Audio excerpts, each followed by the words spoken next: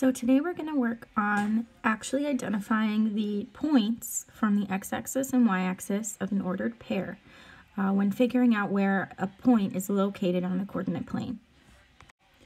So on the screen you'll see the coordinate plane with the x-axis and the y-axis already denoted for you. Now look very carefully because it's skip counting by 2, so you won't see point 1 or 3 or 5 as an actual number. You're going to have to count those kind of in your head. So let's start off with just point A. So point A is right up here on the top of your screen.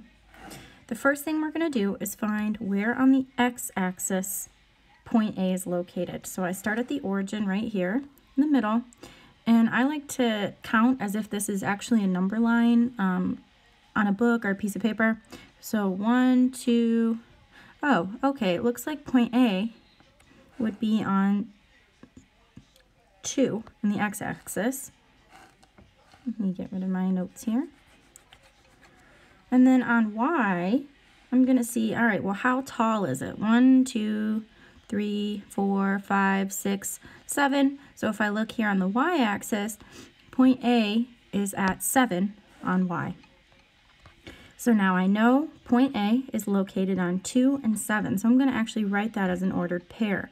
So first you make your parentheses, and then you always write x first. So 2, 7. So if I gave these directions to somebody, they would know to go to 2 on the x-axis and up 7.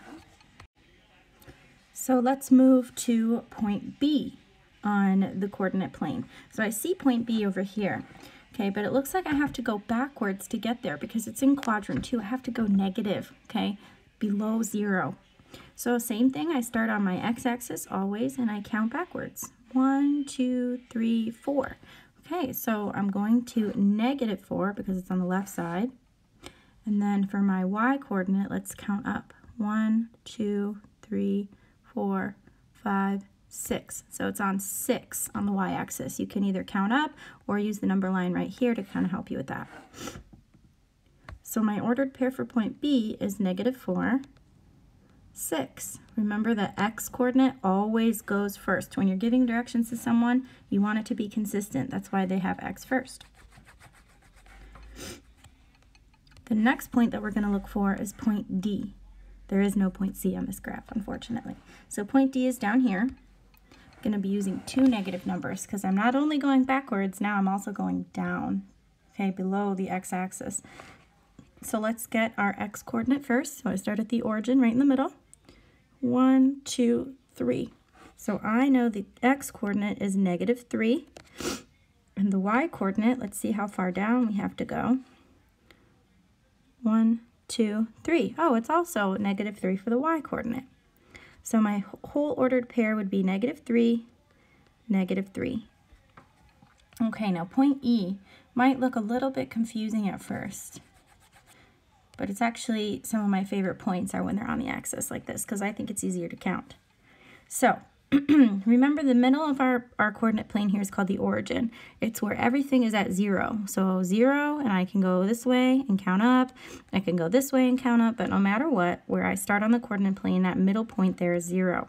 So if you look at our point E, it's not over here, it's not over here, it's not in the 3rd quadrant or the 4th.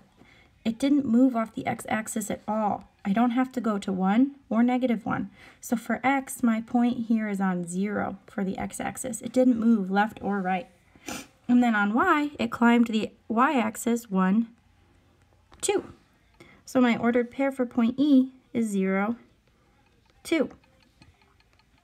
So now time for the last point, point F, which is over here in the 4th quadrant.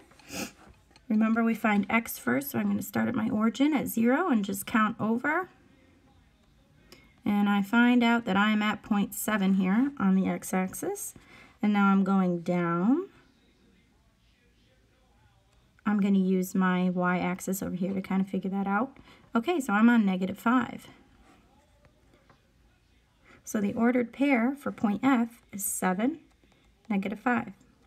If you need to, while you guys are doing this, when I was in school, I used to just have a sample ordered pair that had X and Y, so I didn't forget the order, or think about it like on the alphabet, X comes first.